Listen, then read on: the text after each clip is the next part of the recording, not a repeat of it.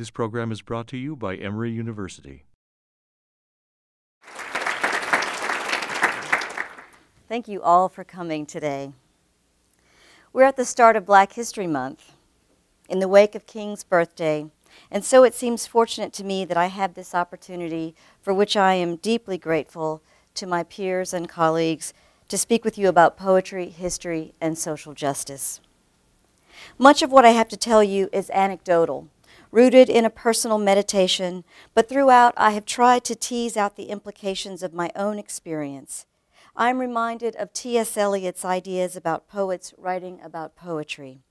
The poet at the back of his mind, if not as his ostensible purpose, is always trying to defend the kind of poetry he is writing, or to formulate the kinds he wants to write. He is not so much a judge as an advocate. It seems to me that all writers at some point must respond to a question posed either by themselves or someone else in order to answer, as Orwell did in his 1946 essay, Why I Write. The first time I had to do this, I was trying to get into a graduate creative writing program, and I needed a statement of purpose. Back then, my father, a poet and professor of English, suggested that I read, of all things, Orwell's essay. I could barely contain my excitement when I sat down with it. His words were thrilling. They seemed to speak directly to me, emboldening me as they provided a scaffolding of ideas that seemed to justify one of my evolving attractions to words. These sentences stood out to me. I cannot say with any certainty which of my motives are the strongest, but I know which of them deserves to be followed. And looking back through my work, I see that it is invariably where I lacked a political purpose that I wrote lifeless books and was betrayed into purple passages, sentences without meaning, decorative adjectives, and humbug generally. Armed with Orwell's words, I know I must have quoted him, I composed my essay, and as I would find out a few years later, barely got into that graduate program. A famous poet on the admissions committee rejected the sheet of poems and the statement included in my application by writing on a little slip of paper that I was too concerned with my message to write real poetry. I was lucky that a second poet on the committee on yet another slip of paper had concluded instead that I was young and could be woken up.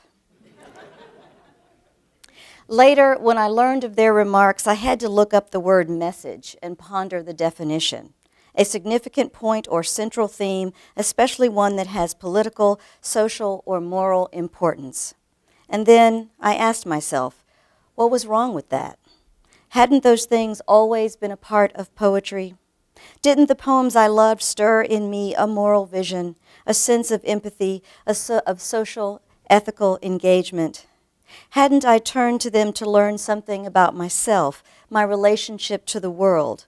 The poems of Yeats and Whitman, Auden and Bishop, Williams and Hayden, Brooks, Akhmatova, and Hughes.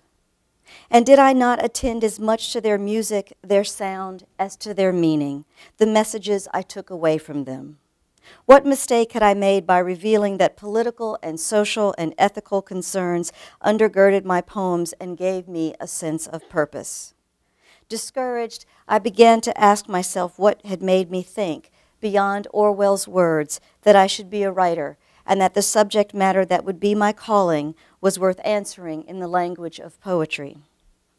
Looking back at Orwell's essay now, 20 years later, I see points to disagree with, and yet there are still parts that ring true to me, that help me make sense of my early impulses and the commitments I have even today. It should be noted that long before Orwell would arrive fully at his sense of political purpose, he discovered, as he puts it, the joy of mere words, the sounds and associations of them, how they could send shivers down one's spine, pure pleasure. In this acknowledgement, I found an echo of my own experience, that moment of reading something that was thrilling in its use of language, and that feeling of delight in the words just for their sound. And later, that feeling of excitement at creating a pleasing pattern of sound stretched along a line, a stanza, and finally, in the lyricism of an entire poem.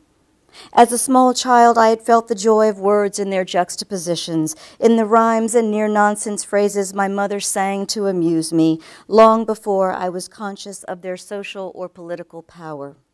That knowledge would come a few years later when I read, in the 5th grade, The Diary of Anne Frank, and the words transported me to another time and place and planted deep in me an empathy for the suffering of people living in very different circumstances than my own. In his essay, Orwell begins by describing the conditions of his early childhood that inculcated in him this notion that he would be a writer. He mentions seeing his father very little, and this causing him to be lonely, to develop the lonely child habits of making up stories and holding conversations with imagined characters. I think, he writes, from the very start, my literary ambitions were mixed up with a feeling of being isolated and undervalued. I knew that I had a facility with words and a power of facing unpleasant facts, and I felt that this created a sort of private world in which I could get my own back for my failure in everyday life. In Orwell's words, I hear the suggestion that the creation of that private world was a way to triumph over the circumstances of one's daily life, and I recognize in his experience some hint of my own. My parents divorced when I was a child, and I too rarely saw my father, only in the summers, that circumstance creating for me a dual existence. Orwell gives a good deal of personal background information in the essay because, as he puts it, I do not think one can assess a writer's motives without knowing something of his early development. His subject matter will be determined by the age he lives in. At least this is true in tumultuous revolutionary ages like our own. And that, before he begins to write, he will have acquired an emotional attitude from which he will never completely escape. Orwell does not make these claims without a sense of caution, warning that a writer must discipline the temperament, effacing the self, though not altogether abandoning those early influences, lest he kill the impulse to write. I am reminded of poet Philip Levine's words, "I write what is given me to write." I can see now how much of my own early development as a writer was linked to my circumstances, the condition, place, and historical moment into which I was born and raised. For the 9 months of the school year, I lived in Georgia with my mother. In my home, I was a kind of outsider, isolated by my stepfather, who was envious of my mother's previous relationship with her former husband and contemptuous of me, a product of that relationship. Because my stepfather was reading my diary regularly, I began to write knowing that he would see it. He was, in a sense, my first audience, and I carried on a difficult conversation with him that could not be spoken aloud. For him to challenge me on what I wrote would be for him to admit what he was doing, invading that private world of words I was setting down on paper. I began to think then that nothing I wrote could be private, that my words, like Anne Frank's, might speak not just for me, but to and for other people. During the summer months, I went back to Mississippi and stayed with my maternal grandmother. In her neighborhood, there were no children my age, and I spent my days turning inward, like Orwell, as the lonely child does, reading, making up stories, and writing them down in the form of poetry or prose, musing upon my own self and my position in the world, mostly in the form of a racialized inquiry, a speculation supported by a kind of rudimentary research. For example, I spent countless hours reading the encyclopedia, and one day came upon the section in the 1967 edition on races of man. There I learned what were supposed to be distinguishing racial characteristics, that if you were white, the ratio of femur to tibia was different than if you were black. In one race, the editors asserted, the femur is longer, in the other, the tibia. I sneaked into my grandmother's workroom to steal away with her tape measure, thinking it would finally reveal to me who and what I was.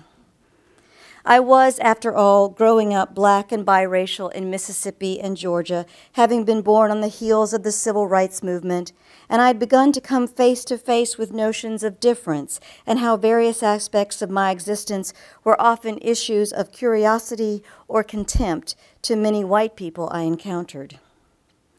Indeed, because of this, my father had begun telling me at an early age that I had to be a writer because of the very nature of my experience, that I had something important to say. I had no idea what it was, but I wanted to believe that what my father said was true. It would have been impossible then, as it is now, to say, I am going to sit down and write a poem about social justice, though I see now how the hope for and commitment to it pervades every word I write, and it is the lens through which I see the world. As poet Edward Hirsch has written, the poet wants justice, the poet wants art. In poetry, there can't be one without the other. When I was first starting out, my father could have easily directed me to countless other writers and their words. Percy Bysshe Shelley's poets are the unacknowledged legislators of the world. Keats's principal aims of poetry to sharpen one's vision into the heart and nature of man. James Baldwin's this is the only real concern of the artist, to recreate from the disorder of life that order which is art. Or these words from Faulkner's Nobel acceptance speech, the poet's voice need not merely be the record of man, it can be one of the props, the pillars to help him endure and prevail. These are all ideas I believe in, and any of those writers might have led me to make assertions about my purpose similar to the ones I made after reading Orwell. When I asked my father about it recently, he seemed amused that he had suggested Orwell and could not remember having done so. Perhaps he had wanted me to encounter Orwell's notion of the 4 primary motivations for writing and to make a decision about where I stood: sheer egoism, aesthetic enthusiasm, historical impulse, and political purpose. Orwell asserts that these motivations exist in different degrees in every writer, and that in any writer, the proportions will vary from time to time according to the circumstances in which she lives. He describes the political purpose broadly: desire to push the world in a certain direction, to alter other people's idea of the kind of society that they should strive after. Furthermore, he asserts that no book is genuinely free from political bias. The opinion that art should have nothing to do with politics is itself a political attitude. Since encountering Orwell's notions of those primary motivations years ago, I have come to understand that though I am in some ways compelled by each one, somewhere between the two of them, between historical impulse and political purpose, is an intersection, a place of overlap wherein I find my dominant motivation, or at least the one that deserves to be followed. It makes sense to me now that I was headed here all along. Everywhere around me in the late 60s and early 70s of my childhood, I saw evidence of injustice. A cross burned on my family's lawn, the poor segregated neighborhoods with substandard grocery stores and higher prices, the clothing stores where my grandmother was not allowed to try on the hats as white women did, all the everyday slights commonplace in people's lives, not to mention the threat of real danger that loomed around us. The list goes on. An overly sensitive child, I committed to memory King's words, "Injustice anywhere is a threat to justice everywhere." And I thought of Anne Frank. As I grew older, it occurred to me that the world was changing, gradually, and that some of the more insidious forms of injustice were beneath the surface of what I could see around me. Along with the atrocities and overt injustices that came to us nightly on the World News Report, the injustices of day-to-day life and the various forms of institutional injustice in housing or education or the courts, for example, were the quiet, ongoing injustices stunningly apparent in the pages and in the absences in the pages of history. And the history of the place from which I'd come, intimate and personal as well as public and collective, was evidence to me of Heraclitus's axiom, geography is fate. I had been born to the geography of the Deep South, the state of Mississippi whose name means great river, that river a metaphor suggesting all the hidden history in its murky depths, troubling the surface from underneath. I was born in the land of King Cotton, land of a brutal history of slavery, racism, and injustice, land of violence, lynchings, and murders, one of the poorest states in the nation. But also, I was born to a place of fertile delta soil, one of the most fertile regions on earth, birthplace of the blues, home to a tradition of writers like William Faulkner, Eudora Welty, Richard Wright, Margaret Walker Alexander, and Tennessee Williams. I have inherited from this geography both great cultural richness and great suffering. I am guided by the words of Henry James, "Be tethered to native pastures even if it reduces you to a backyard in New York." I am tethered to a place whose Jim Crow laws rendered my family, my people, second-class citizens, whose laws against miscegenation rendered my parents' marriage illegal, my birth illegitimate, not only in the customs but also in the constitution of the state. Thus, I write to claim my native land even as it has forsaken me, rendered me an outsider. I write so as not to be a foreigner in my homeland. I write from a place of psychological exile. I take up the burden of history. I am guided by King's words, "No lie can live forever." Social justice depends on social awareness, not blindness, an awareness rooted in both historical knowledge and a contemporary reckoning with the past and its ongoing influence on the present. I write to tell a fuller version of American history, to recover the stories and voices of people whose lives have been marginalized, forgotten, erased, overlooked. I write in order to redress the omissions and errors in history, to confront the willed forgetting that haunts our interactions with each other, and to create a vision of a more just society based on reckoning with our troubled past rather than forgetting it. I write because I believe, as historian Michael Vorenberg has written in describing the ongoing study of the Civil War, a better, more humane civilization can be forged in the smithy of painful memory, and that by restoring to our collective memory the savagery, heartlessness, and racism of our past, we can allow for the possibility of a civilization based on justice rather than amnesia. How could I not, having been a product of my own tumultuous age, the fate of my geography, its history, how could I not find a sense of purpose in the beautiful idea of social justice? I can say that in my life writing poetry has been a necessity, but I am reminded, and so must also say, that inasmuch as the language of poetry is about a kind of play, it has also been a privilege, a luxury that countless people in the world do not have. I have always been more concerned with people than with words. Were I to have sent that admission to the graduate program, I might have found myself in the same position as before, perceived to privilege message and meaning over whatever the famous professor believed constituted real or pure poetry. Later, that same professor would say to me, "Unburden yourself of being black. Unburden yourself of the death of your mother, and write about the situation in Northern Ireland." As if Mississippi wasn't enough. And also, at another time, ironically, just pour your heart out into the poems. Taken together or separately, there's an insidious implication beneath the famous poet's words, and it is not simply that he could not see or was not interested in what was in my heart.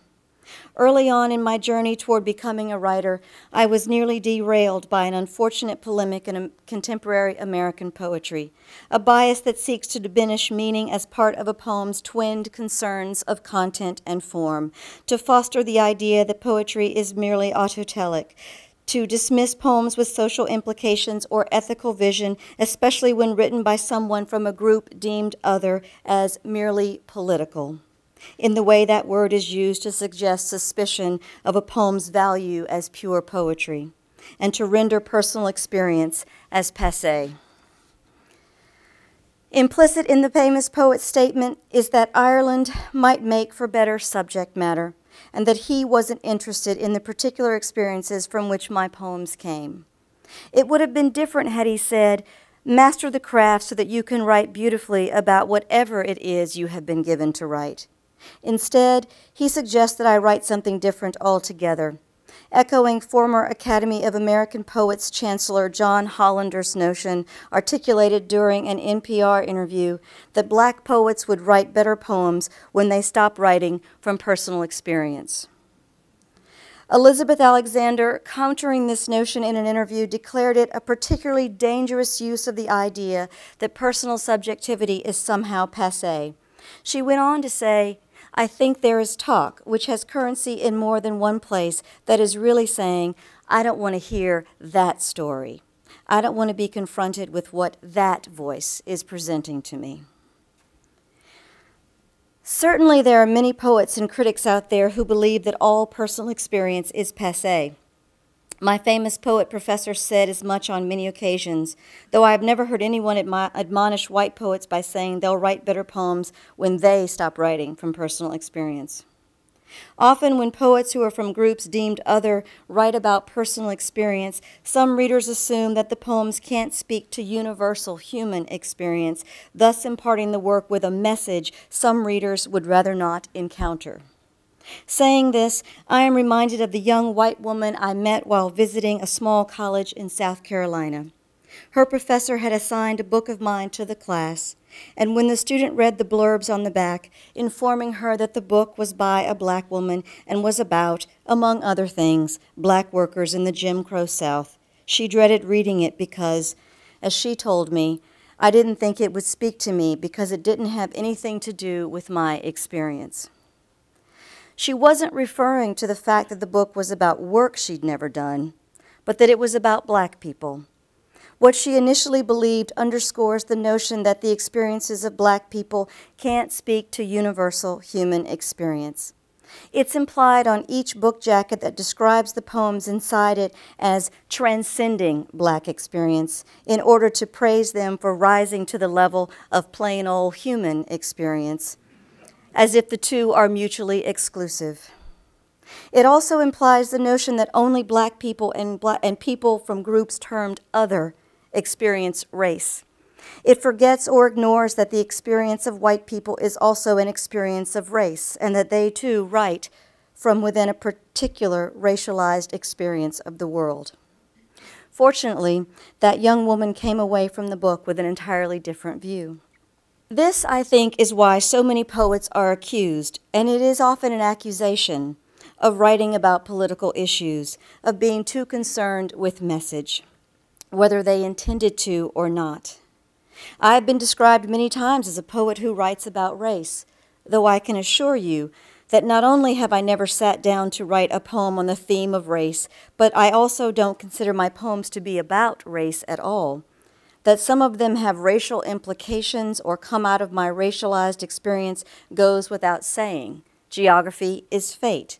But as Seamus Heaney has written, to effect the redress of poetry, it is not necessary for the poet to be aiming deliberately at social or political change. I assert, as my famous professor did, that a poet need only pour out her heart, and if a commitment to social justice is what is found there, it will infuse every word the way that one's sensibilities always do. There is a poetic music that can bear the weight of these concerns. Whether these poems are good or not, wrote Denise Levertov, depends on the gifts of the poet, not the subject matter. The implication that certain subjects, thus certain messages, belong in poems and that some do not, is present each time I am asked, why poetry? This question usually comes after I have discussed my obsessions, the motivations that I believe deserve to be followed, as though I should have chosen some other vessel for my content, for that which I have been given to write. To that I ask, why not? I believe, after all, that poetry is the best repository for our most humane, ethical, and just expressions of feeling. This is because poetry ennobles the human soul, that it opens, not closes, our hearts. Poetry matters not only because of its aesthetic beauty, but also because of the possibility of humane intelligence, its ability to teach us what we have not known, to show us what we have been blind to ask of us the most difficult questions regarding our own humanity and that of others. Across time and space, it shows us how we are alike, not that we are different. It asks of us that we approach the world with more openness than we might employ in our daily lives. It asks that we be more observant, more compassionate, empathetic. I write because I cannot stand by and say nothing, because I strive to make sense of the world I've been given, because the soul sings for justice and the song is poetry. What is heartening to me now is the number of writers whose work continues to undertake these noble goals. There are many. For example, the way that Terrance Hayes is at once a strong advocate for social awareness and social justice in his poem, A Postcard from Okama, while at the same time gracefully effacing the self, the personality behind the poem's making. A Postcard from Okama. Turned from the camera's eye, hovering between river and bridge, the hung woman looks downstream, and snagged in the air beside her, the body of her young son. They are tassels on a drawn curtain. They are the closed eyes of the black boy who will find them while leading his cow to the riverbank. They are the bells that will clang around the animal's neck when it lowers its head to drink. The boy dangles in midair like a hooked fish, his pants hanging from his ankles like a tail fin. On the bridge, women pose in aprons and feathered bonnets. The men wear wide-brimmed hats with bow ties or dungarees. There are 3 small girls leaning against the railing and a boy nestled beneath the wing of his father's arm. I count 67 citizens and children staring at what must have been a flash and huff of smoke. The photographer must have stood on a boat deck, though from this angle he could have been standing on the water with his arms outstretched. He must have asked them to smile at the camera and later scrawled his copyright and condolences on the back of the postcards he made for the murdered man's friends. The Negroes got what would have been due to them under process of the law, the sheriff said. His deputy had been shot when the posse searched the suspect's cabin for stolen meat. To protect her son, the mother claimed she'd fired the gun. The mob dragged them both from the jail, bound by saddle string. If you look closely, you can see a pattern of tiny flowers printed on her dress. You can see an onlooker's hand opened as if he's just released a dark bouquet. Now all of Okama, Oklahoma is hushed. Now even the children in attendance are dead. After that day in 1911, it did not rain again. To believe in God, this is the reckoning I claim. It is a Monday morning, 90 years too late. All the rocking chairs and shopping carts, all the mailboxes and choir pews are empty. I cannot hear the psalms of salvation or forgiveness, the gospel of mercy. I cannot ask who is left more disfigured, the ones who are beaten or the ones who beat, the ones who are hung or the ones who hang. In the precise focus of the imagery in this poem, the flowers on the hanged woman's dress, the hand of a bystander opened as if releasing a dark bouquet, we can see at work Shelley's assertion that poetry is a mirror which makes beautiful that which is distorted. The poet need not take sides to guide us. His empathy encompasses us all. In R.T. Smith's poem, Dar He, the speaker challenges the self, asking a difficult question, not to congratulate himself for asking it, but to reckon with the difficult realization. I should probably say, just to remind you, as you're listening, that Dar He is what Emmett Till's uncle said in the courtroom, pointing out the man who came to take Emmett away. Dar He.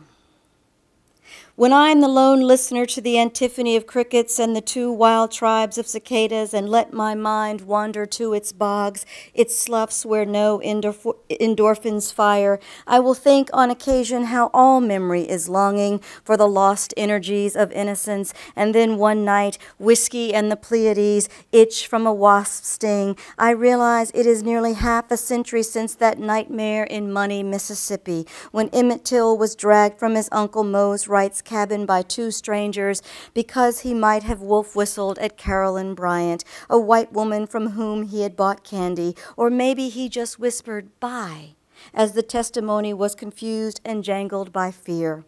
The boy was not local, and Chicago had taught him minor mischief, but what he said hardly matters, and he never got to testify, for the trial was for murder after his remains were dredged from the Tallahatchie River, his smashed body with one eye gouged out and a bullet in the brain and lashed with barbed wire to a cotton gin fan whose veins might have seemed petals of some metal flower, and Bobo, as friends called him at home, ever seen it. And why this might matter to me tonight is that I was not yet 8 when the news hit and can remember my parents at dinner, maybe glazed ham, probably some whipped potatoes, iced tea sweeter than candy, as it was high summer, shaking their heads and passing and saying it was a shame, but the boy should have been smarter and known never to step out of his place, especially that far south. Did I even guess? Did I ask how a word or stray note could give birth to murder? He was 14, and on our flickering new TV, sober anchormen from Atlanta registered their shock while we ate our fine dinner and listened to details from the trial in Sumner.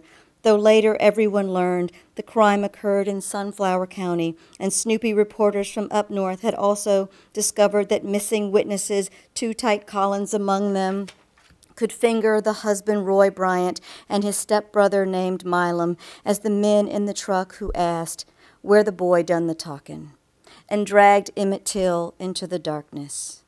His mother, Mamie, without whom it would all have passed in the usual secrecy, requested an open casket funeral, so the mourners all saw the body maimed beyond recognition. His uncle had known the boy only by a signet ring, and Jet magazine then showed photos working up the general rage and indignation, so the trial was speedy. 5 days with the white jury, which acquitted the foreman, reporting that the state had not adequately established the identity of the victim. And I don't know how my father, the cop, or his petite wife, the den mother, took it all, though in their 80s they have no love for any race darker than a tanned Caucasian. I need a revelation to lift me from this misery of remembering, as I get the stigma of such personal history twisted into the itch of that wasp sting.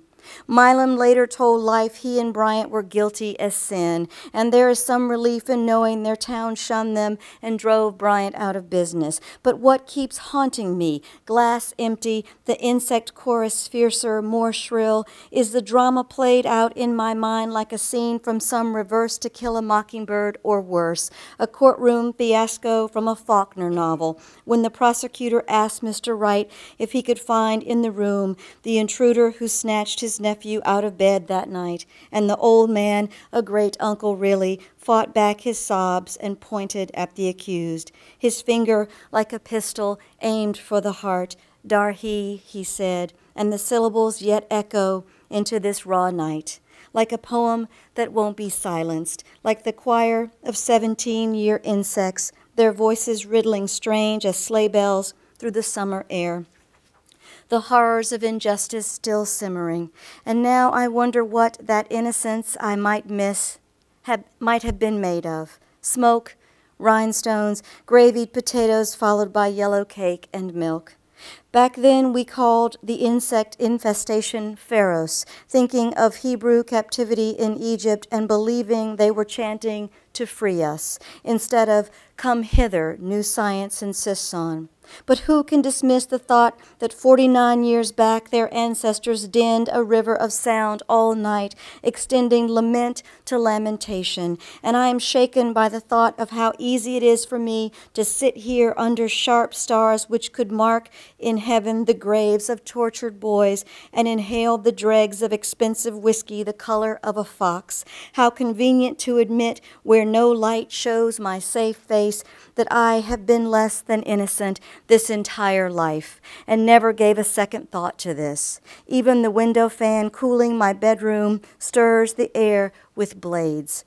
And how could anyone in a civilized nation ever be condemned for narrowing breath to melody between the teeth?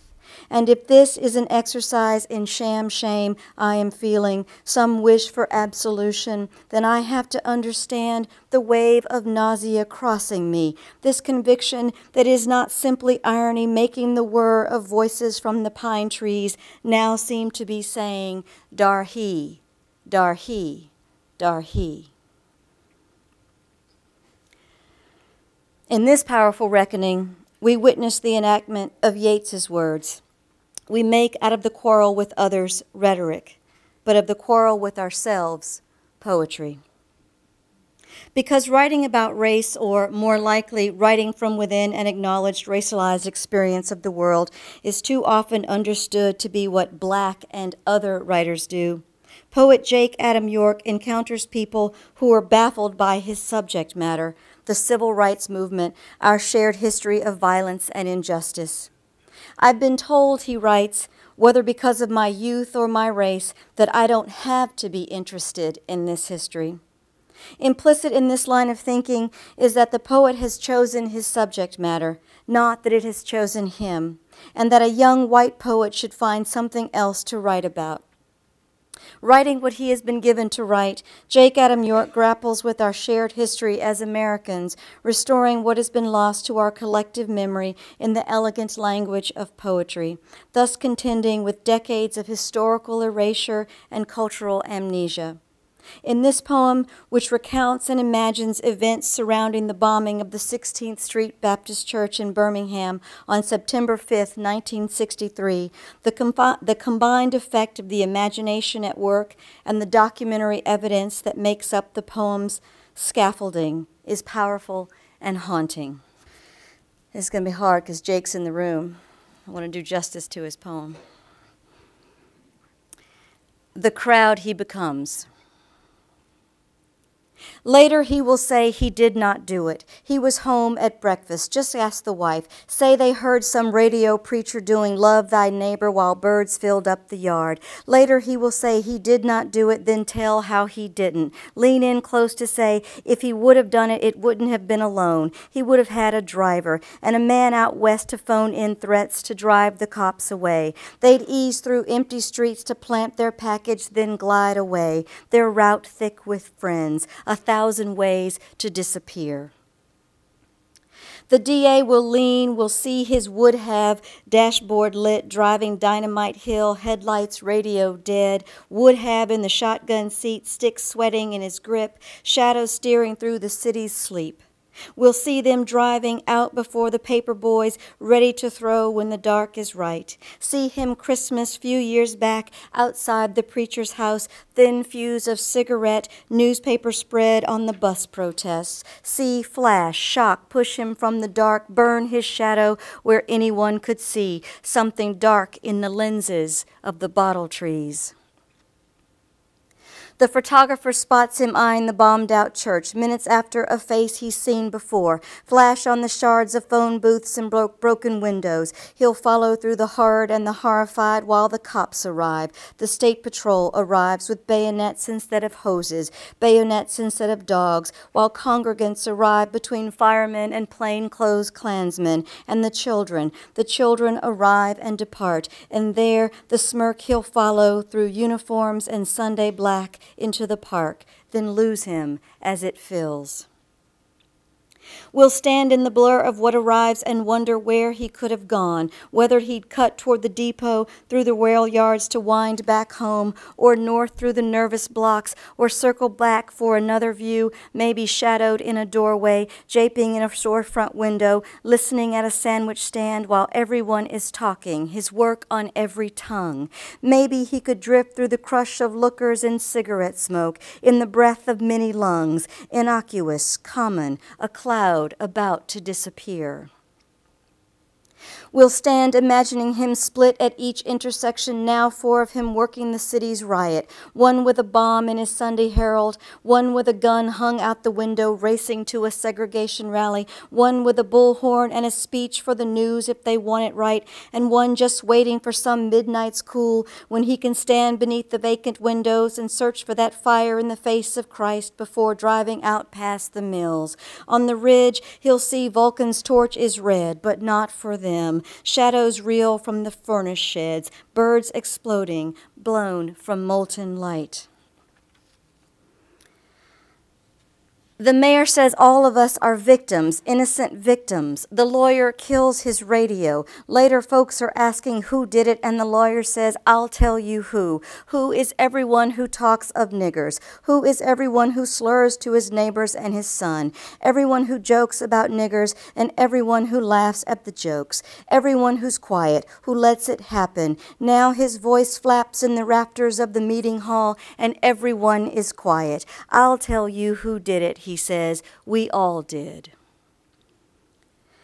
The photographer keeps his beat past the crater in the church foundation, through the park, into the midday rush, just where he lost him. In the dark room, he kept arriving, his face framed between elbows, caught in the thrall, or his crew cut, his smile cropped by arms. Now his haircut, half-roll sleeve, cigarette lip, his eye passed by a dozen times and more. He could be anyone, could be everyone, wandering the storefronts, spying behind his news. The photographer follows everyone, cocked and ready to shoot, but his lens can't catch them all, so he just stands, tracing their paths. He just stands, lost in the crowd he becomes.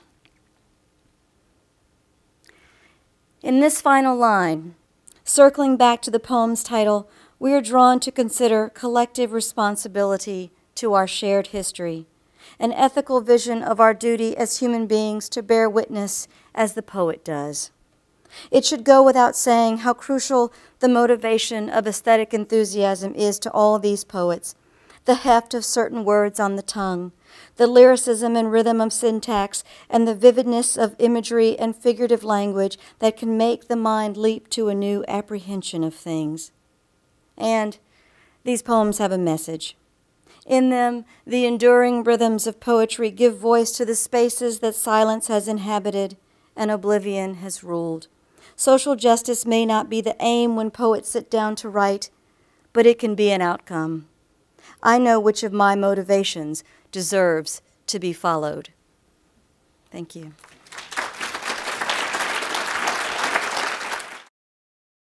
The question is about Laura's talking about a scientist who said recently that one can't learn anything from writing fiction. That one can't build knowledge from writing fiction. And so she's asked what I felt like I had learned from writing a poem, or have I built any knowledge by... Well, I think I can answer that a couple of ways. I mean, certainly the easiest way for me to answer it is by saying that I tend to do a lot of research when I'm writing poems, and so I'm obviously learning things that I hadn't known before that I find in documents in various places.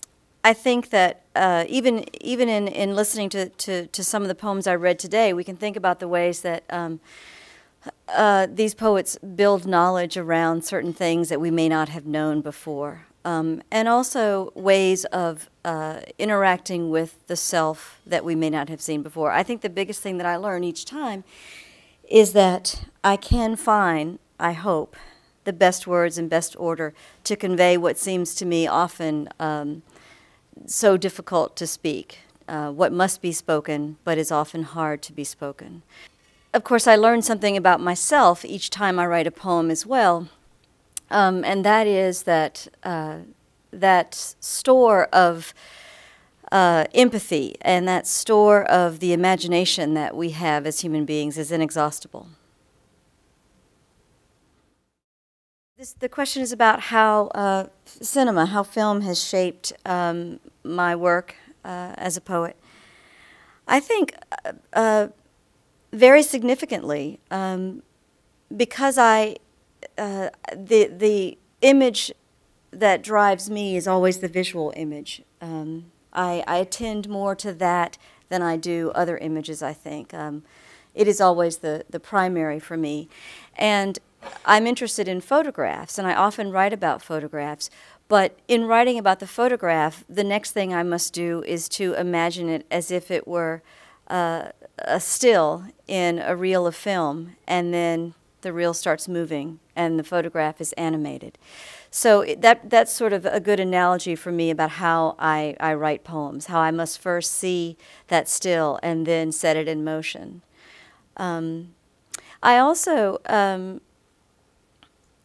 you know, like you said, I have written about, you know, that movie. I admire very much the obsession that films can create for people. There's a poet named Tino Villanueva who wrote an entire book of poems called Scene from the Movie Giant. And he looks at this particular scene in the movie Giant over and over and over, and seems to find a different way to look at it each time. The question is about when I know something ought to be a poem or prose. And the questioner mentions a series of essays that I did that were in the Virginia Quarterly Review about returning to the Gulf Coast in the wake of Katrina, going back to my hometown, Gulfport, Mississippi. And as cheap as this sounds, the answer to that is it was an assignment. I actually thought that I was finished with the Mississippi Gulf Coast. And then I was asked to go down there and to try to look around and think about the history of my hometown leading up to the devastation of the storm and then the aftermath. I went back again because I got another assignment, and this time the assignment was to go down and do the same thing except to write it in poems. And I don't know which was harder because of the nature of it being an assignment. I tend to think most things to me suggest themselves as a poem. Prose for me often feels like I'm, you know, pulling teeth out of my head, whereas sitting down to write a poem, I get lost in it, and it's much more pleasurable.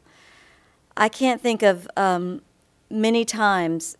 Actually, I really can think of only one time that there was something I was trying to write about that it occurred to me that this would be better in prose, and thus it never got written. And I also think that some of the poems that were part of that assignment, they weren't my favorite, let me just say that. That perhaps after having examined all that I thought I needed to examine in prose, it was hard then to go back to some of it and find a way to say the same things or approach it like Tino Villanueva did over and over as poems. The question about the battle cry of my early decision or realization that what I wrote could not be private out of necessity, that it would have to be public. And also about the nature of elegy, which is both private and public at once. You know, that what happened to me when I realized that, you know, my stepfather was reading my diary and that I had an audience. I didn't want this audience, but I had it. And so, you know, to make a decision that there would be someone to hear you and that you could write something directed so that there would be someone to overhear, did really kind of embolden me, and it shapes the way you shape language. You know, I began to shape language in that way, and in that way that was meant to be overheard, even at the same time that it was existing within a private space. And so I think I've tried to find a balance always between what is the necessary utterance for me that will also be a thing that can be overheard and meaningful thus to the person who overhears it. Elegy is certainly like that. When I was writing elegies for my mother, they felt so deeply personal. I put them away in drawers for a long time because I thought, who would ever care? It's as if I'd forgotten that the experience of loss or grief is a human experience that crosses time and space. I needed to remind myself of that. The public display within the poem of the private grieving, I think, is probably what invites the reader in to empathize and be reminded of one's own grief or loss. The question is about whether or not I did any kind of, early on in my career, study of cadence, because there's a way that he could hear that cadence underscored the prose as well, and whether or not that was a literary study or whether it was about the people around me. And, I do think it's a little bit of both, because before I could read, I could hear the cadences of the voices of the people around me. And I think that it was those voices that gives me that first sense of rhythm to which I cleave again and again. But then later on, I think I began to be able to hear the rhythm of sentences. I still do love the rhythm of sentences, even without thinking about a line that you may stretch it along. But definitely the earliest was just listening to my grandmother and to the women who came to her house from the church to have some kind of meetings as they'd sit around the table. My great-aunt Sugar taught all the children their Easter speeches every year, and there were recitations, and so there were constantly these recitations going on of parts of the Bible or other things that the children were supposed to say, and I was taking it all in. And before I would go to bed every night, my father, who is a poet, would recite poems to me. And this is, again, I was pretty young, and I think this is crazy, but he used to recite Beowulf to me, the part where Grendel is going into the mess hall. Yeah, before I went to bed. It is very much those cadences from childhood, from the people around me. Thank you for your question. And thank you all.